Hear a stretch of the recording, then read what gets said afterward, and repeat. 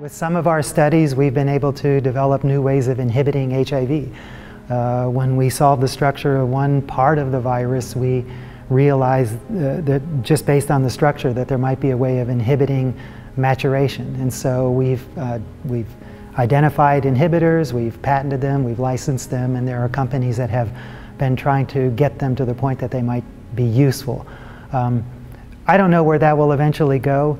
What we're most excited about is just trying to understand how the virus works.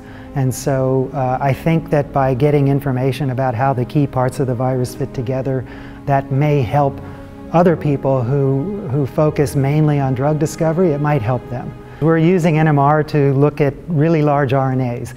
RNAs are challenging for a number of reasons. The main one being that, with only 4 typical nucleotide types, the signals tend to come in very crowded regions of the NMR spectrum, and so historically the sizes of RNAs that have been structurally characterized is only about 25 or 30 nucleotides. NMR is the central tool that we use.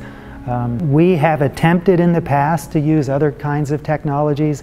Recently we've tried to grow crystals of some of our protein RNA complexes, of some of our RNAs, and there's just no way that's going to happen. What we know now is that as we look at larger and larger biologically functional RNAs, they are flexible. They're undergoing conformational changes.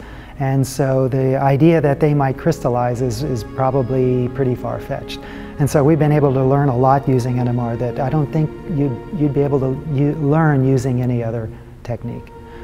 I'm not a physicist. I need to qualify that up front. I was trained mainly as an inorganic chemist, but every time there's been a big increase in field strength, we've seen major advantages. So we're collecting data that we can interpret at 800 megahertz that I don't think would be possible on our 600 megahertz magnets.